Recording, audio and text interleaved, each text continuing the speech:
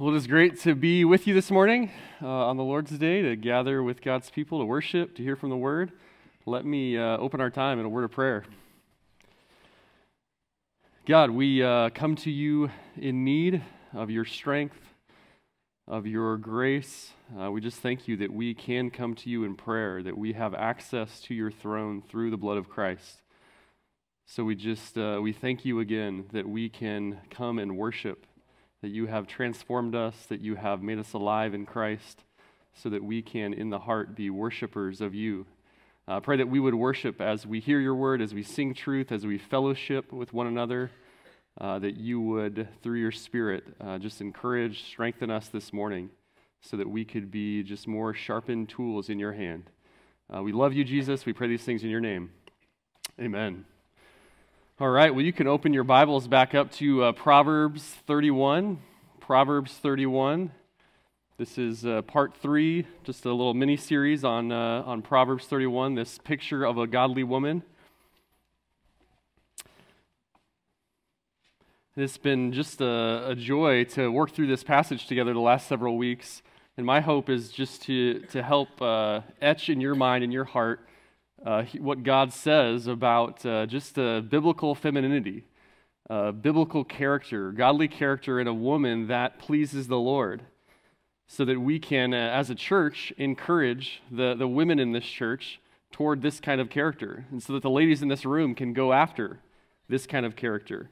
And you see in Proverbs 31 this picture of godliness through this woman, and you know how Proverbs works. You have these word pictures, these truisms, and we get to see these truisms, this picture through the life of a woman. We get to see her activities, how she lives, how she works, how she interacts with her family, the kind of work that she does, her labor, her sewing, planting, selling, all these things, all these activities. But behind all of the activities, what we're looking at is her character, what drives her and motivates her in all these things. And I love just different places in Scripture where you just get these clear pictures of godliness. Think about 1 Timothy chapter 3. You have the elder and deacon qualifications. You just get a list. This is what godly character looks like. Well, here in Proverbs 31, we have a picture, a list. This is godly character, but not in statements. Obviously, in a word picture, we can see all these different activities, and you can really turn these things over in your mind. This is why Proverbs is so helpful. You can look at this, contemplate, what are the implications of this on my life? What does it look like for me to work with diligence, with delight, in the way that this woman works? And as you read this proverb, you just see that really every area of life, maybe you could say every crevice of your heart is going to be impacted. There's no place that's off limits. You see it in the way that she interacts in the home, in the way that she interacts with others, in the way that she serves, in the way that she spends her money, in the way that she spends her time, in what her thought life is like. I mean, all of these areas are in view here. I like to think about Scripture as a plumb line. You think about something like this. You see godly character you think of plumb line when you're building a house. If you've ever been involved in construction, you see a plumb line. This line to pour the foundation of a house to see if it's level. So you think about just a plumb line of Scripture here, and you get to measure your own life against it. And you get to see just the inconsistencies, the rough edges, the areas that the Lord still needs to sanctify and refine as you look at this picture of godliness. So this is just so helpful for us. You're going to see some ugly things in your own heart, things that have to go as you look at this picture. And just a great opportunity to confess those to the Lord and then put on these characteristics. And what's so great about Scripture is that as the Lord gives us commands, the Lord does not give us commands that He doesn't also empower us to keep. If you have the Holy Spirit, if you are alive in Christ, then you actually have the ability to obey. He has actually given us divine enablement, His power, His Spirit to actually empower us toward obedience. So as you look at these commands, to know that this is what the Spirit wants to produce, this character, this is what the Spirit wants to produce in the minds and hearts of women who are His children. So we're going to look at this morning, I'm going to start by looking at, kind of zooming out of this of this passage and looking at characteristics of this woman. We basically stopped last week at the end of verse 27, and 28 through 31 is a summary of her life. I'm going to get there at the end of our time, so we'll get to the end. We'll get to the summary statements in verse 28. But I actually want to just stop and kind of zoom out and look at the characteristics of her life. We kind of worked through the passage, and I looked at a lot of different things, a lot of different aspects of her life, but I want to summarize. I think it's helpful just to summarize these things and say these are the characteristics, kind of synthesize the truths here so that you can have, just to lay out, things that you can start to pray toward, you can start to go after, start to encourage others towards. So we're going to look at here 10 characteristics of a woman who fears the Lord, the God-fearing woman in Proverbs 31. And the overarching characteristic, we'll start at the end where we started the last several times. Proverbs 31, verse 30. This is the overarching characteristic of her life, is she is a woman who fears the Lord. That is who she is. She is a God-fearer. This Old Testament expression of saving faith. In the New Testament, you can think of different words, a Christian, a follower of Christ, someone who has repented and believed. Well, the Old Testament, one who fears the Lord, that is a statement of someone who has a right relationship with God, who has repented and believed, who has saving faith. They are a God-fearer. They see God as creator, as judge, and they also see him as a savior, as a saving God. I think about reading through Psalm 51 this week, David's Psalm of repentance. And he makes a statement in Psalm 51 where he says that God is justified. He says, you are justified when you judge. That is to say, I deserve your judgment. I agree with you, God, that I deserve judgment. And at the same time, to say, God, you are a God of loving kindness, and you love to forgive sinners. I mean, this is the heart attitude of a God-fearer. God, you are just to judge, and you love to show loving kindness, and I have submitted to you in faith. So this is who this woman is. She is a God-fearer. She has been reconciled to God, and now she wants to please him. So living all of her life you could say in the presence of God, under his authority. So here, as we work through, just again to summarize verses 11 through 27, just the characteristics of this woman's life. And first, verse 11, you see just this statement, the heart of her husband trusts in her. I think it's such a significant statement. So number one, she is trustworthy. Trustworthy. You talk about trust, a husband to trust his wife. You talk about trust in the Lord. When you say someone trusts in the Lord, we're saying that they have confidence in his character. They have confidence in who he is, that he is who he says he is. We'll trust in a person similar. The husband trusts in his wife. He is confident in her character. He is confident in who she is. She has been faithful. And this is his gut instinct, his gut reaction, his impulse. It says his heart trusts in her. His reaction is just to trust her. And it's a pretty incredible statement you think about, just to have a heart reaction to say, I implicitly trust you in all these ways. And as you read through this proverb, you see why he trusts her. I mean, all the things that she has done. She doesn't slack. She doesn't cut corners. She's faithful. She uses all her resources for the best of her household. She's proactive. She takes care of the needs of others. She's reliable. She's stable. She's frugal. I mean, all of these characteristics. So he trusts in her because she is trustworthy. And that is just really foundational for any relationship, right? If you don't have a trust, you don't have mutual trust, you don't really have a relationship. You heard the statement, I trust you as far as I can throw you. I don't know if you've heard that. Basically, as long as I can see you, I trust you. Well, here, this is a trust that says, when I don't see you, I trust you. When I don't know what you're doing, I actually trust you because I have such confidence in your character. We say to our kids a lot of times, different mindset of if you're faithful in little things, you can be faithful in greater things. Show responsibility, self-responsibility in this thing, and you can have more responsibility. Well, here, she has shown so much responsibility, so much faithfulness, that there is just a complete trust in her character. And on the flip side, you could think about all of the ways you could betray trust. I think it's helpful to look at it from the flip side, just to consider maybe what she's done to earn this trust, how you could lose this trust. Obviously, in a marriage, any kind of betrayal, infidelity would destroy trust. Even just something simple, though, just not doing what you say you're going to do, not following through on commitments would destroy trust. If there's no confidence that she's actually going to follow through, she's actually going to do her work. Well, clearly that's not the case here. If you're hiding things, if you're not vulnerable, if you're not admitting to wrongs or never confessing sin, that would destroy trust. If you make poor decisions over and over again, if you can't handle hard decisions, if you crack under pressure, that would destroy some trust.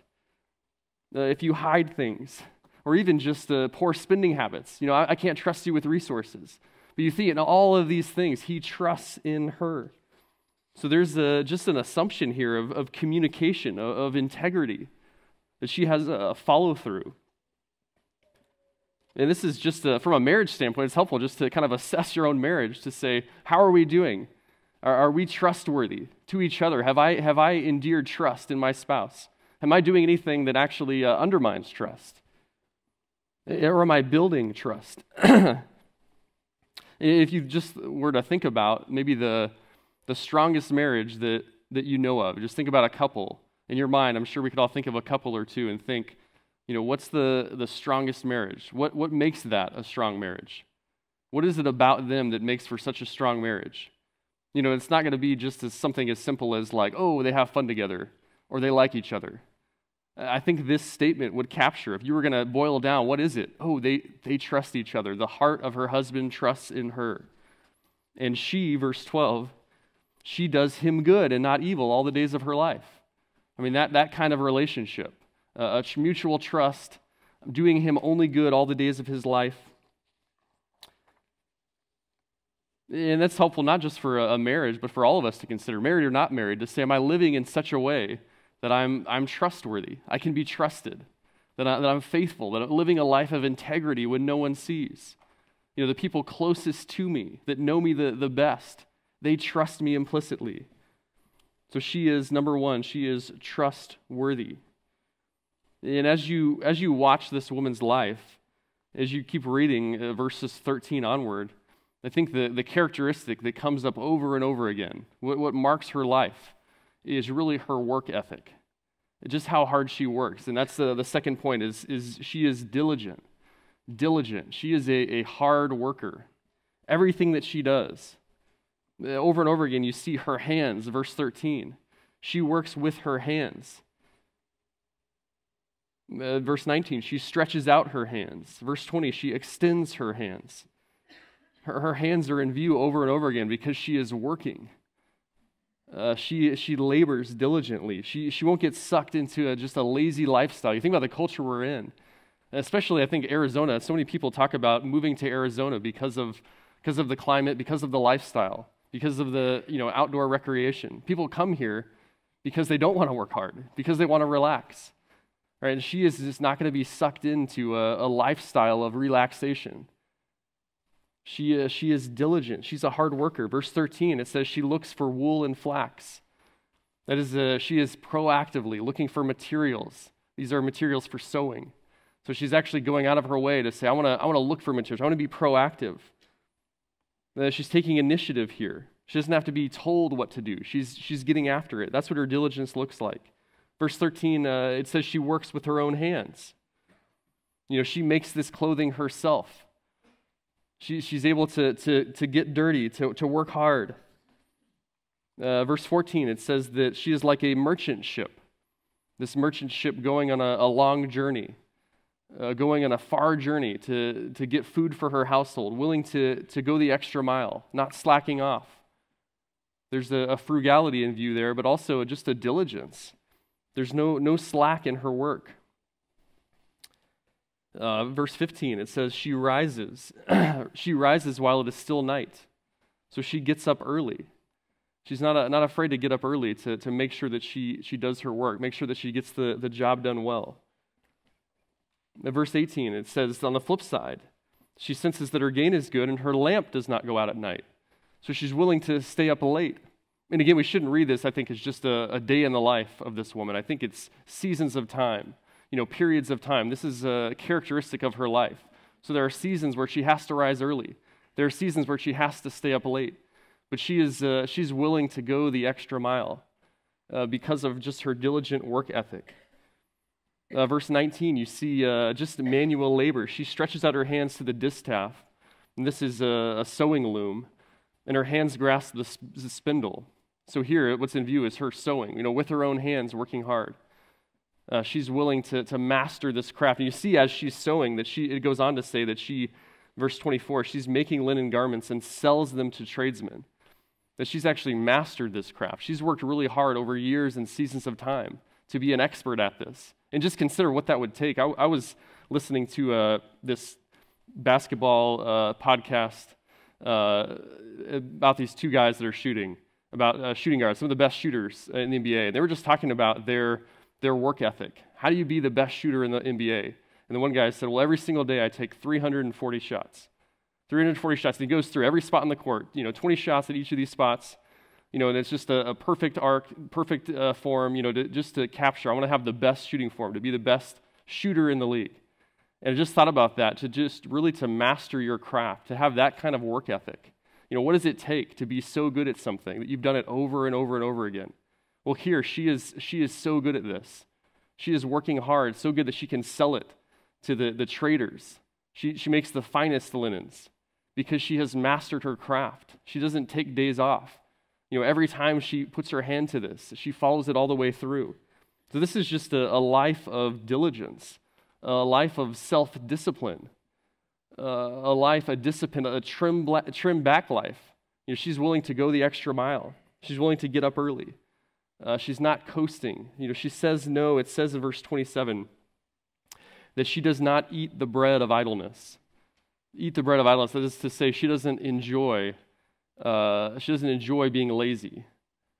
She's not fulfilled by laziness, by idleness. She says no to it. Yeah, she's not feeding that fleshly comfort. I think about Proverbs 6, the sluggard. You have in Proverbs 6 kind of this like siren song of the sluggard. A little sleep, a little slumber, just a little bit more. And it says she doesn't enjoy that. She won't eat that bread. If you were to ask an employer, what's one thing you're looking for in an employee, especially at maybe an entry-level position, I think what you'd find most people say, and I've heard this, is, well, they have to work hard. They have to be able to learn, and they have to be able to work. Right? They have to have the humility to be taught, and they have to work hard. And I think the same thing in relationships. You're going to ask, a young man's asking, what should I look for in a woman? Well, is she a worker? Is she diligent? Is she willing to work? And does she have the humility to learn? The same for young men. Does he work hard, and is he teachable? And you see these characteristics on display in this woman. She is diligent. And we're going to see later, she is humble. She is teachable. But in all this work, you could imagine being so busy, working so hard, and just putting your head down and just being self-focused. Just being consumed with, okay, I got to get this done, and I got to get this done, and I got to get this done. But you see, she's focused on others, and also what you see is a gratefulness. She takes joy in her work. That's the third point here. She is grateful. Look at verse 13. As she's looking for wool and flax, it says she works with her hands in delight. There's an enjoyment. There's a joy that she finds in her work. She is able to be thankful in it. I think that phrase, she works in delight, can be pretty indicting as you think about it. It's one thing to work hard.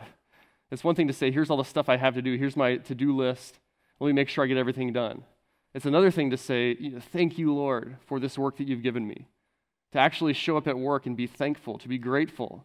Thank you, Lord, for giving me a body that can work, and hands and feet. Thank you for giving me these abilities and gifts. Thank you for giving me skills that I can use for your glory.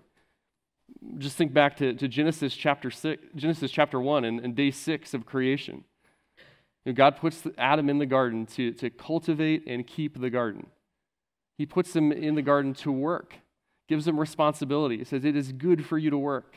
This is a gift from God, and she remembers this. She works with her hands in delight. She enjoys her work. In verse 18, it says she senses that her gain is good. That word senses is the same word for tastes. She experientially senses. She tastes that her work is good. She finds fulfillment in a job well done. The idea of going to bed tired at night. We've all been there where you have a long day at work, or maybe you're working outside doing yard work, or you have a long day at home and just lots of manual labor, and you're exhausted at night, and you go to bed and there's a sense of accomplishment. I worked hard today. She enjoys that. There's a thankfulness, a gratefulness in that. If any of you have ever had a job, all of us that have gone to work, you know that this takes work to cultivate this kind of attitude. You don't just show up at work on Monday just feeling grateful, right? You don't just, every Monday, it's a new battle, right? Tomorrow morning to get up and say, thank you, Lord, for the week you have in front of me, right? A battle to wrestle to our hearts to the ground, to have what I'd call a gospel gratefulness. Thank you, Lord, for saving me. Thank you for giving me abilities. Thank you for making me part of your family. Now, thank you for giving me these responsibilities I get to step into today. I mean, that is a daily habit that she has. She is taking her heart before the Lord to be thankful, to be grateful, to work in delight. Again, this is a woman who fears the Lord. All of this under the watchful eye of the Lord. So she is grateful. And that doesn't, not to say that there's not going to be hard days, hard seasons of work, discouragements at home. I mean, all those things are true. But what characterizes her life is gratefulness. And this is not a sinlessness. As you read her life, she's not sinless. But the characteristic of her life here, gratefulness as she works. I remember when I started working at the church a couple years ago, and in my mind, it's like, this is great. I get to work at the church. I get paid, and I get to study the Bible and do all these things that I love to do. And then I remember maybe a month in, 3 p.m, hitting this wall and thinking, oh, wait a minute, this is the same issue at my last job. At 3 p.m, I have to actually push through, work hard. My temptation is to be lazy, to stop working. And I found out pretty quick, it's like, oh, it's not the issue isn't the job that I had, right? And I knew that going in, but just to be reminded again, the issue isn't the job. The issue is the heart that you bring to it. This daily battle to work hard, to be diligent, to be thankful as you work. And in all her work, all her labor, I think what's really shocking, verse 15 and 20, really verse 20, as she's working, as she's even, verse 19, sewing clothes, her immediate response in verse 20 is that it says she extends her hands to the poor and she stretches out her hands to the needy. So she's not self-focused as she works. There's a generosity. And number 4, she is others-focused. Others-focused. She is working for the good of others, eager to step in and give. Not just consumed on what's in it for me. And this is so hard. If you've ever been busy, you're working hard, you have so many tasks to do, a laundry list of things to get done. So easy to just become self-focused. Right? Just agenda-driven. This is all about me and getting my checklist done today. But she is eager to step in and give. The second the needy person asks, she's considerate, she's thoughtful, she's looking out for the needs of others. The same thing in verse 15. She rises while it's still night, so she's getting up early so that she can give food to her household. She's getting up early not for herself, but she's getting up early so that she can give. So that she can take care of those around her. She is focused on the needs of those that she's responsible for, her household. Eager, considerate, aware, ready to help. I was thinking about Ephesians. Turn real quick to Ephesians. Keep your hand in Proverbs, but Ephesians 4. I think it's so helpful as you think about work in this just this generous spirit that she has. I think Ephesians 4 ties these things together so well. Ephesians 4:28. You have this section of put off, put on. Put off these sins. Renew your mind with truth and put on right living. And here the put off in verse 28. Paul says, he who steals must steal no longer, but rather he must labor, performing with his own hands what is good, so that he will have something to share with the one who has need. So you have a situation, someone who is stealing, and you could even maybe zoom out a little bit and think, someone who is lazy, stealing from their company, not working hard on the clock. But someone who is stealing, there's the sinful habit There's a pattern that they have in their heart that they need to put off, sin that they need to confess to the Lord. And what do you put on in its place? And he says to put off stealing, but rather he must labor, performing with his own hands what is good. So now you have what you put in its place is you put hard work in its place. But look at the motivation in verse 28, so that he will have something to share with one who has need. He's working hard, putting off the stealing or the laziness, putting on hard work, but with a motivation so that now he can give. You used to be a taker, and now you actually have the resources to bless others. That's what's in view back in Proverbs 31, this woman who works hard, who is eager to give to others. I mean, that's the fuel of her work is others focused. How do I be a blessing to others with my work?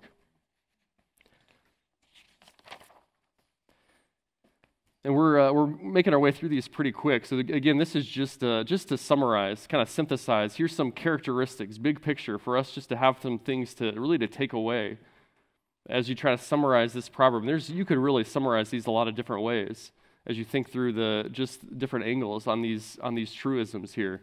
But I think it's helpful just to give us here's some characteristics, some overarching characteristics of her life. Number 5, prudent. She is prudent. You can turn to just a couple pages back, Proverbs 27:12. I think helpful just to get a quick definition, a quick mindset of what is prudence. Proverbs 27:12, a prudent man sees evil and hides himself, but the naive proceed and pay the penalty. So prudence here, to assess a situation, to look at the consequences of your decisions, and say there is danger coming. So I'm gonna make this decision in light of future consequences. Where the naive, they're not thinking about decisions. They're not thinking about consequences. They're not thinking that their actions have any consequences. They just proceed. They just make whatever decision just off the cuff, on the fly. And it says, and they pay the penalty. There are hard mistakes they are gonna make. But the prudent, they work hard on the front end as they're making decisions to assess, with the wisdom principles they have, with the truth of Scripture, advice from those around them to say, what is the best decision in the moment? And here, she is prudent. You see her assess her situation, her look forward, what's coming, and how do I plan for it? Verse 15, it says that as she rises early, at the end of verse 15, she gives portions to her maidens.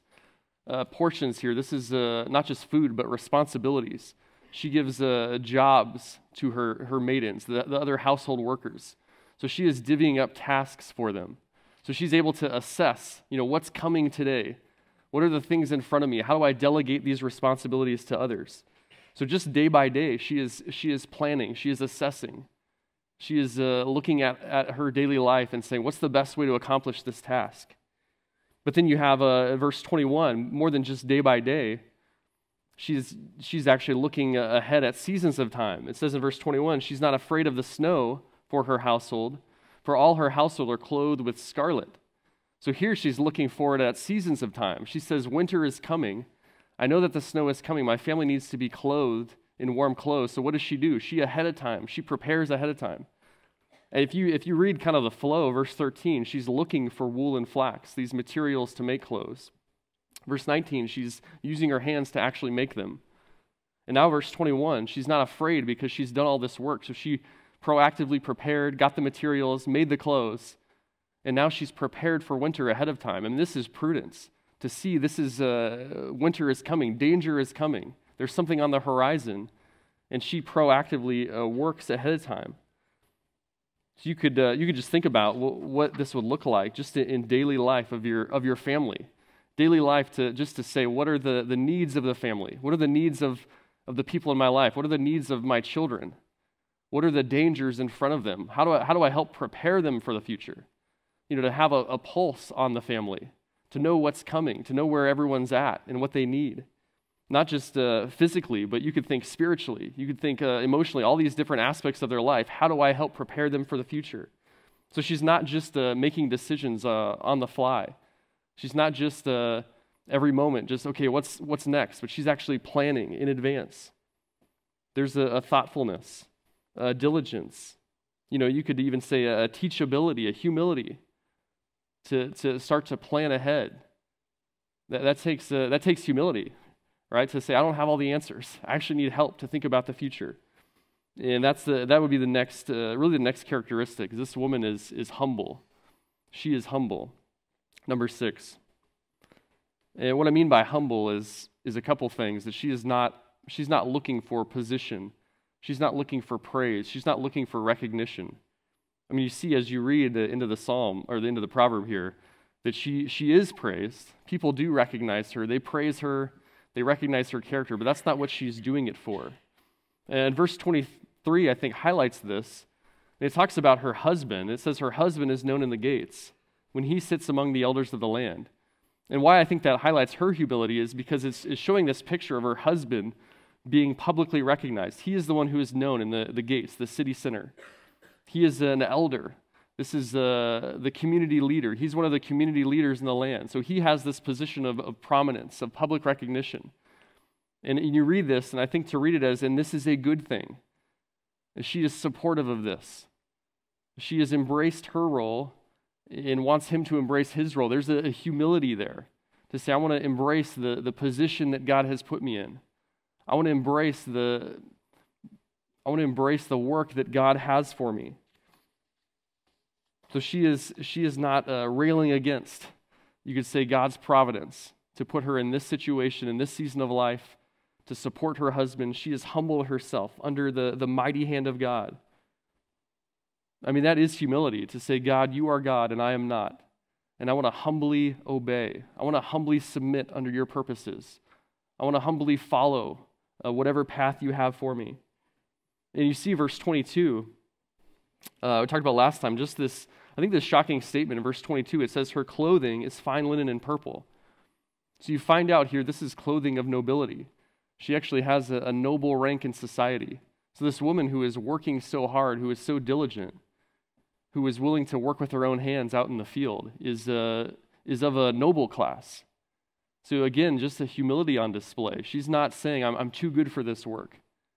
This is beneath me. No, she just embraces whatever the Lord has for her.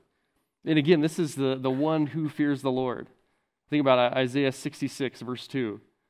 The one that God looks to is the one who is humble, broken in heart, who trembles at God's word. And this is a God-fear. They are humble, characteristically humble, embracing wherever the Lord has placed them, the role that they have. And as you see her position here, I think what's really helpful is just to take back from the worldly mindset around us that would say that this woman who is embracing home life, who is going after her household, verse 27, that she looks after the way of her household, to say that she is not squandering her life, she's not squandering her abilities, she is not just sitting on the sidelines, but number 7, she is ambitious. You read throughout this proverb, she is ambitious. She has goals. She is working hard. She is expanding the resources of the household. She has a drive, you could say, a godly ambition. She's not squandering her opportunities. Look at verse 16. It says she considers a field and buys it. From her earnings, she plants a vineyard. So she is expanding the resources of the household. It's even in verse 16. She buys the field from the earnings of the field, from the produce of the field. Now she has more earnings. Then she plants a vineyard. So you just see this progression, just very goal-centered here. She is driven to work hard, to grow the resources that she has. Verse 18, she senses that her gain is good. She wants to do more of it. She's eager to follow through, to keep doing this. Verse 24, she is selling her garments to traders, supplying belts to those that are going to sell them in far away lands. Again, just the ambition here, the motivation. So I think it's helpful just to hold kind of both of these truths. She's content, she's humble, she's content in her position. At the same time, she is ambitious. Both of these things are true. She doesn't just, she's not used this as an excuse to say, well, I'm just in this position. I'm just going to chill. This is all the Lord has for me. No, she is eager. She is driven to maximize whatever the Lord has put in front of her. Think about Paul in 2 Corinthians 5:9, just a godly ambition. He says, I make it my ambition to please Christ. That Christians are an ambitious people. Ambitious because we have one life. Ambitious to say, how can I make maximum impact for the Lord while I'm on this earth? And that's what you see in this woman, and just making a maximum impact, you could say. Not wasting her time. A maximum usefulness to the Lord. So she is ambitious. Number 8, she is confident. She is confident. Confident, you could think of someone that's, confident in a self-confident kind of way, holding their shoulders high, kind of a strut. I know what I'm doing without really knowing what's going on. But here, there's a confidence marked by humility, confidence that because she has submitted under the hand of the Lord, she is confident in the Lord. I love these verses, verse 17 and 25, just the strength of this woman on display. She is strong. You could say she is confident in the Lord. Verse 17, she girds herself with strength. She makes her arms strong. Similar in verse 25, strength and dignity are her clothing, and she smiles at the future.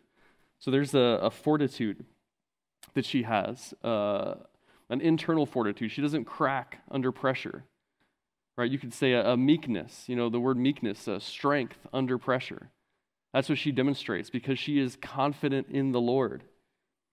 Not second-guessing, not so concerned about what other people think. As the proverb goes on, you see verse 30, it talks about charm and beauty that we'll look at in a minute. But you think about the difference of someone that's so concerned about, how do I look? How do other people value me? What's their perspective of me? Right? And someone that's so consumed with those things, a fear of man, that's so concerned about what do other people think. But here, what you see in her is a strength, not bending under the pressures of others, not going after other people's opinions, but a confidence because she is confident in the Lord. You see that into verse 25. She smiles at the future. To stare the future, the uncertain future, what the future holds, all the anxieties, all the fears, all the unknowns of the future. You think about the future, what's coming, hardships and trials and uncertainties, all these unknown things, and she stares them down in the face and she smiles on them. She is not fearful of the future. Even she laughs at the future. She has just a disposition toward the future that is confident because her strength is in the Lord. Right, there's just a fortitude because she stands on a different kind of foundation. She stands on a foundation of truth. She is a fear of God, trusting His word, able to have certainty in the face of an uncertain future. So this is a confident woman. Whatever trials and hardships and temptations, whatever other people say about her, she is still confident. Her compass, you could say, her true north, found in the Lord. Number 9, she is truth saturated, filled with truth. And I think you see that in verse 25 and 26, especially verse 26. She opens her mouth in wisdom. When she speaks truth. I think about Ephesians 4:15, speaking the truth in love. Well, how do you speak the truth? Well, you have to know the truth. You have to be saturated in the truth. What comes out of her mouth is truth. Wisdom, the application of truth to the situations in life. So it's not just that she knows a lot of facts, but she actually has applied those facts, those Bible truths to daily living. She's actually worked through, what does this book say? Not just what does it say, but how does it apply to my situation in life? How does it apply today to this decision? How do I take the truths that I know and apply them to this conversation that I'm having? All with the mindset of how do I please the Lord? How do I take all of His truth and walk in wisdom in a way that's pleasing to Him? So she is saturated with truth, so that when she opens her mouth, what comes out is truth. And sometimes biblical counseling can get a bad rap because people become kind of robotic counselors. Someone can be, I'm feeling anxious, and it's like you slam them with a Bible verse. Do not be anxious. Or they're unkind, and you just slam them with a Bible verse. Right? But here, wisdom is saying, how do I take these truths? How do I apply them to your situation in life? She's actually teaching wisdom, How do I help you to navigate life with these same truths? How do I take you by the hand and point you to truth and say, hey, this is the truth that's going to help you. Let me help you navigate. Let me help you apply this to your life. That is what she does with truth because she is so saturated in her own heart. And the same with verse 25. I mean, to be able to smile at the future. I mean, she has to know God's truth. She has to have confidence. She's confident in God's character because she knows God's word. Right? That is the way to have confidence about the future, is that you have actually saturated your heart. You think about Psalm 1, the blessed man who meditates on the law of the Lord day and night. That's who she is. She is the blessed one who is just saturated in God's word to be able to face the trials of life. So she knows the truth. Lastly, number 10 here, and again, just different ways to summarize. You could capture a lot of different characteristics here, but I think just trying to zoom out and say, here's the basic characteristics that kind of come out as you read this proverb. Number 10, she is a steward. Stewardship that is in view here. When I say stewardship, really just a way to say she is faithful with what God has entrusted to her. God has entrusted to her all of these resources, people, household, all of these things, as she is growing the resources of the household. I don't think we should read the verses where she is buying and selling and saying what that means is you have to have a side business. And if you're not making extra income, something's wrong. I think what's in view there is her stewardship, that she has the resources that she has. She wants to use those well and expand those. That everything that God has entrusted to her, she takes seriously. Turn to Matthew 25.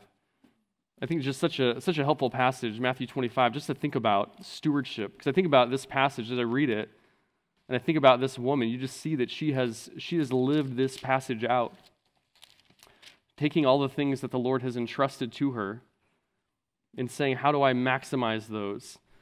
Matthew 25, starting in verse 14. This parable of the talents. The Lord gives us this parable really to show us this is what faithfulness looks like. This is what it looks like to be a servant of the King, to be pleasing to the Lord with what he has given you. It says in verse 14, and just like a man about to go on a journey who called his own slaves and entrusted his possessions to them. To the one he gave 5 talents, to another 2, and to another 1, each according to his own ability. And he went on his journey. And then it goes on to tell how the 2 expanded the talents, and the 1 just sat on them, squandered them. And you see in verse 20, the one who had received the 5 talents came up and brought 5 more talents, saying, Master, you have entrusted 5 talents to me. See, I've gained 5 more. His master said, well done, good and faithful slave. You are faithful in a few things. I will put you in charge of many things. Enter into the joy of your master. I mean, that is the mindset here. You go back to Proverbs, is that she has been entrusted in different, I love that parable, because different types of talents. Not everyone's going to have the same stewardship. Here she has a lot of resources. She has a big estate. But the issue isn't how many resources you have. You have in that parable 10, 5, 1.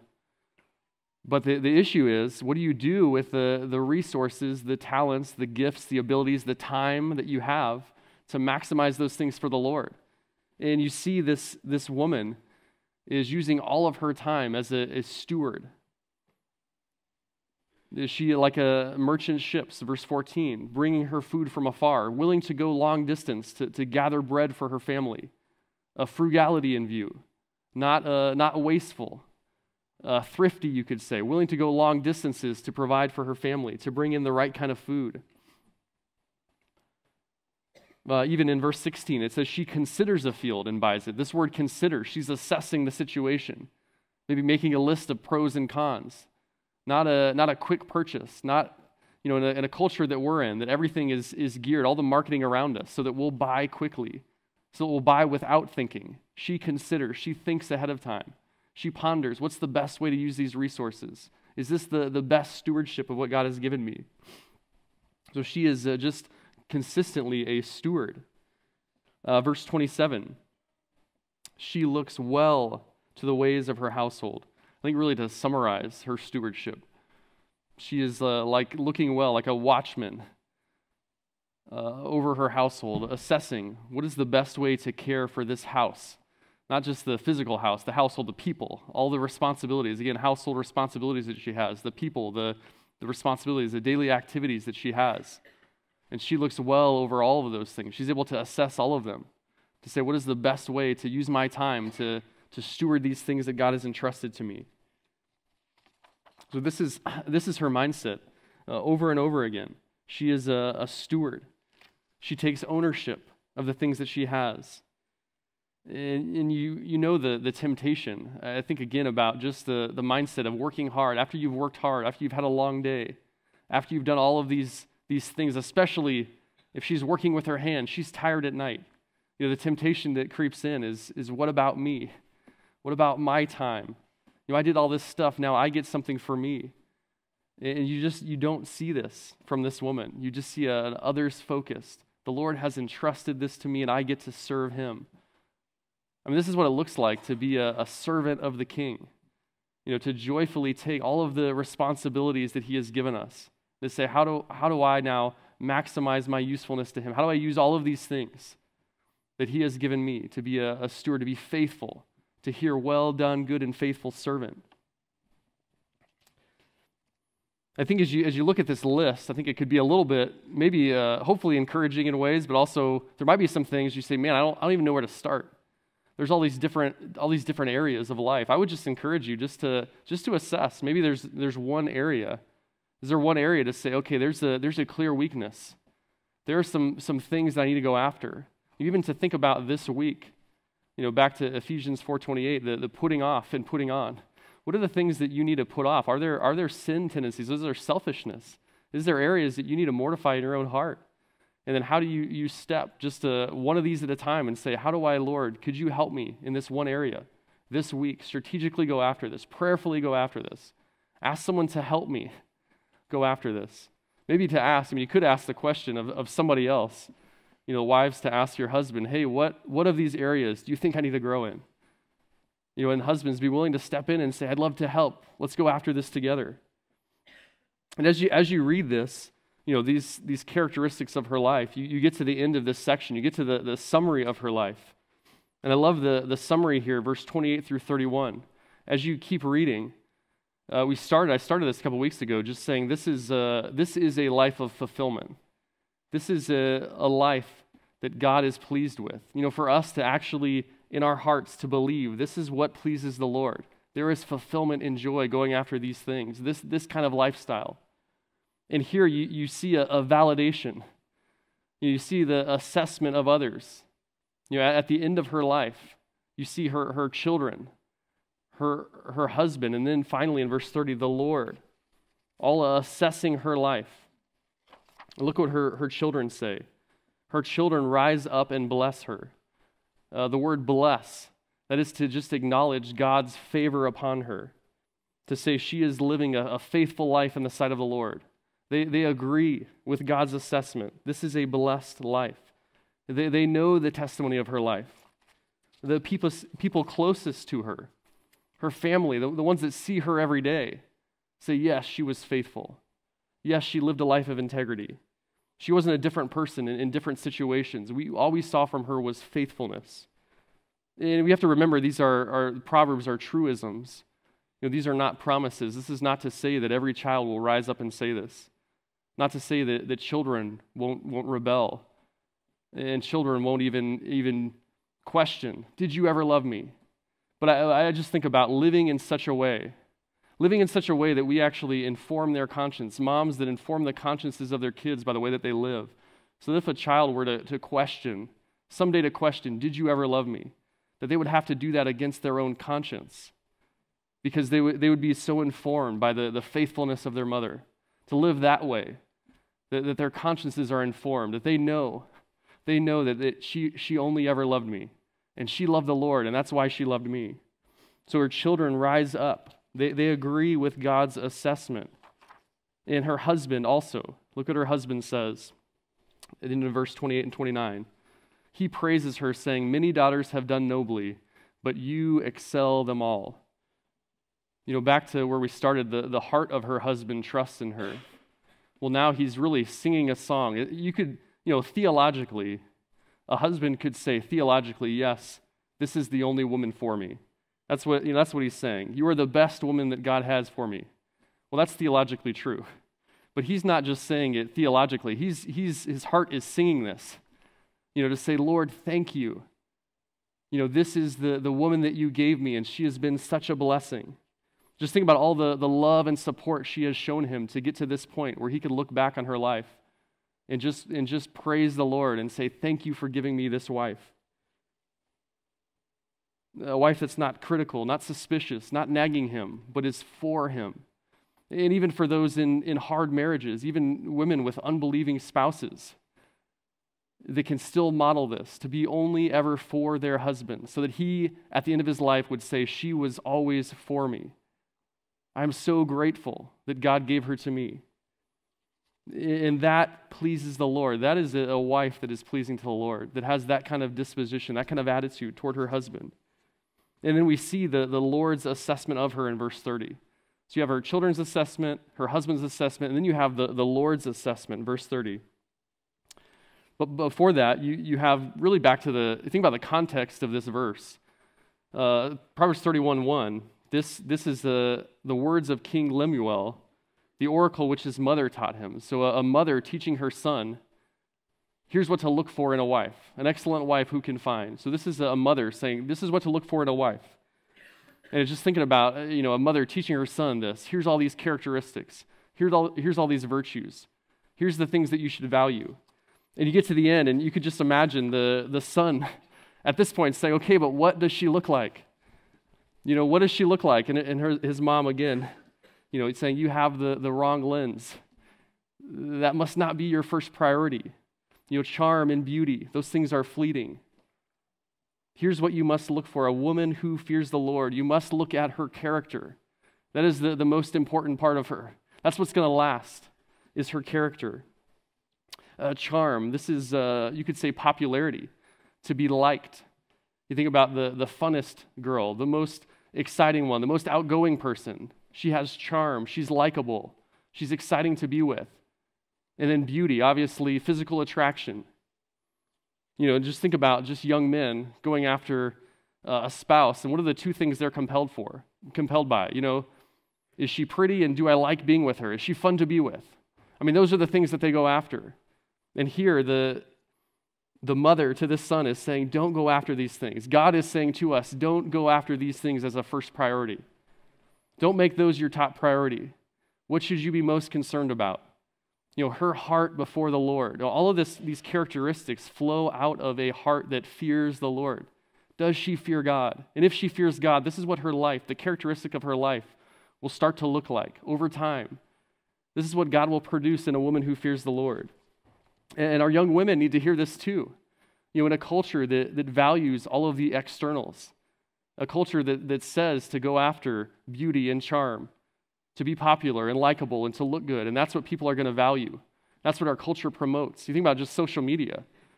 You're posting a picture on Instagram or whatever it might be, and then you delete that one, and then you take 3 more, and you delete those, and you take 3 more, because you want to find the perfect picture, because I want to look a certain way. I want other people to approve of how I look. And just this temptation for young women, for any woman, to say, I just want to be liked. I want other people to appreciate me and like me for my personality, for how I look. But here, this is God's assessment. A woman who fears the Lord shall be praised. To actually resolve in your heart that what I'm most committed to is pleasing the Lord. When it says she shall be praised, I think to say, not by, her husband praises her, her children praise her, verse 31, her works praise her, other people see this, but here in verse 30, this is the Lord's assessment, the Lord looking at her and saying that I am pleased with this kind of life. I am pleased with this kind of character. This is a woman who is pleasing to me. He is saying, well done, good and faithful servant. That is what pleases the Lord. And just to remind us that if you are a follower of Christ, that is our heart's desire, is to please him, is to please Christ. it can get, that desire can be shrank by worldliness, by the sins that we allow in our lives, by the distractions. But our heart's desire is to please him if you are in Christ. And here is what it looks like to live a life that's pleasing to the Lord, for a godly woman to have this kind of character, this kind of virtue. In verse 31, you have really the kind of the summary, looking back on her life. I imagine verse 31 of like just a woman in a rocking chair, looking back over the course of her life, looking at just a job well done. It says, give her the product of her hands. Let her enjoy the fruit of her labors. Let her look back on her life with satisfaction, to say this wasn't wasted. This was a fulfilled life, a joy-filled life. This is a path to happiness and contentment. Going after these virtues, a life under the banner of fear of the Lord, under the watchful eye of the Lord. And it says, let her works praise her in the gates. Luke 7:35, Jesus says, wisdom will be known by her deeds. That's the idea here, that she is validated by her lifestyle. Regardless of what other people say, regardless of what the world says is important, regardless of what the world says is most attractive, that at the end of her life, you can look back and say, wisdom will be known by her fruit. That her works, how she lived, will praise her. She'll have a trail of faithfulness.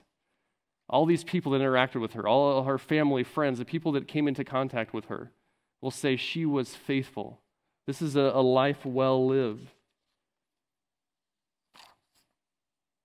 And I just imagine a church, us kind of to zoom back out and think about us in the church, just a room full of women, a room full of moms, young women, young men who are looking to be married. Just to think about, what does it look like for a church to embrace these things together, to go after these things, to encourage one another for these things.